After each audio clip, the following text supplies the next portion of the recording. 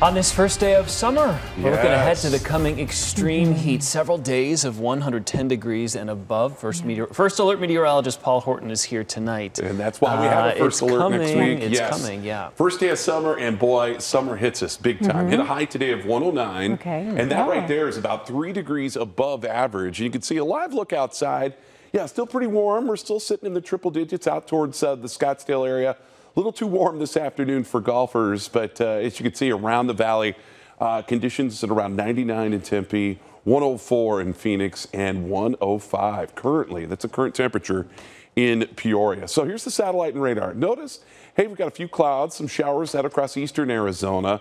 We've got one low that's going to pass to the north of us that's actually going to cool things down starting tomorrow and Friday. We're going to see temperatures below average.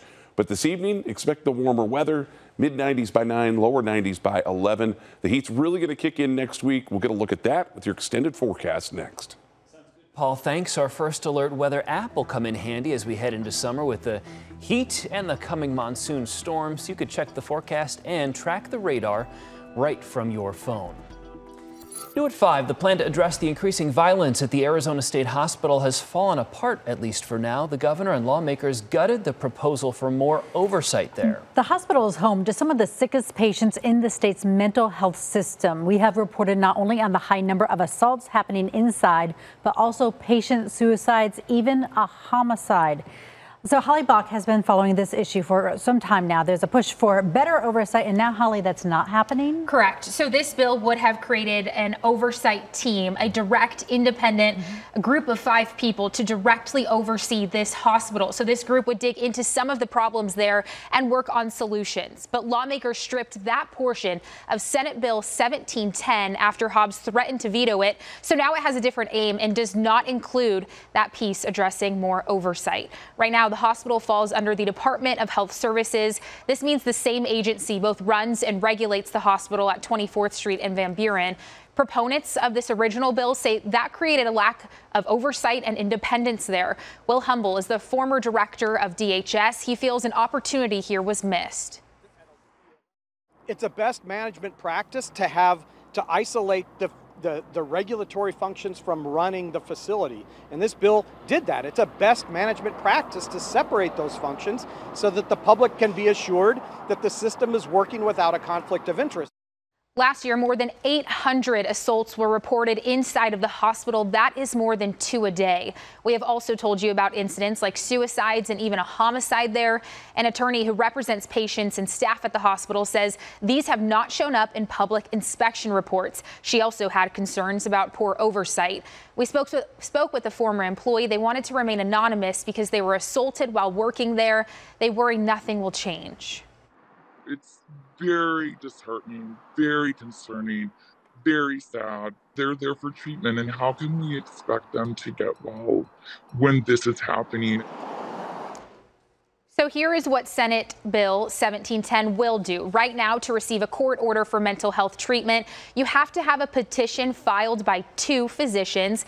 And now in rural counties with 500,000 people or less, someone could submit a petition for treatment from 1 physician and either a physician assistant or a psychiatric and mental health nurse practitioner. The bill's sponsor says this will help while the state deals with a shortage of healthcare workers here across the state. And so we reached out to the governor to ask why she was against the oversight aspect of this bill. Her office says this was an unfunded mandate that would have increased cost without achieving her goals here. They added that she will be putting more than $3 million into next year's budget to address security there. All right, so it looks like more to come on this, but you sort of alluded to this. This bill had pretty strong bipartisan support. It did. So it went through the Senate 27-2. It also got 9 out of the 9 votes in the Health Committee. So it essentially just changed at the very last minute in the House, and that's what led to these big changes. We have done a ton of stories highlighting what is going on inside of the state hospital.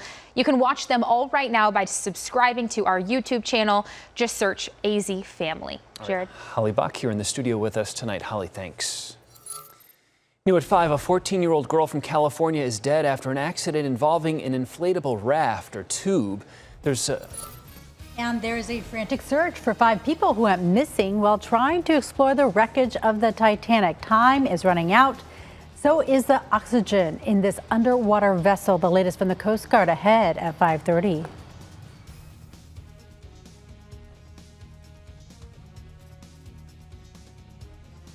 Valley home prices are reversing course, rising again despite high interest rates. A look at the state of the real estate market next. I'm Gary Harper on your side. A Gilbert woman says she gave up her seat because the airline promised her a $1,000 travel voucher. That was 12 months ago. She still doesn't have that voucher. See if On Your Side can help out. That's coming up. The Extra Point, weeknights at 10:35 on Arizona's Family 3 TV. Did you know that bulging leg veins are not just cosmetic? They are often a health issue that can worsen if untreated. Take the first step to pain-free legs by calling United Vein Centers. Treatment is covered by Medicare, Medicaid, and most health insurance. Call us today to schedule your vein screening at one of our locations.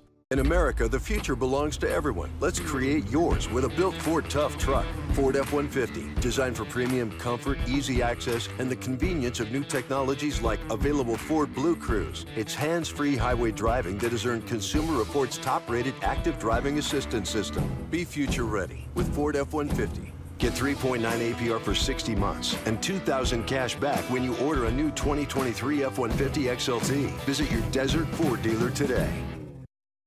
We want to thank you for acknowledging Goldberg & Osborne as the #1 personal injury firm in Ranking, Arizona for the last 3 years. For more than 3 decades, Goldberg & Osborne has fought to get Arizonans what they deserve for their injuries. With more than 1,700 5-star reviews, Arizonans from Kingman to Sierra Vista know that after any accident, go with the Eagle. Goldberg & Osborne, 1-800-THE-EAGLE.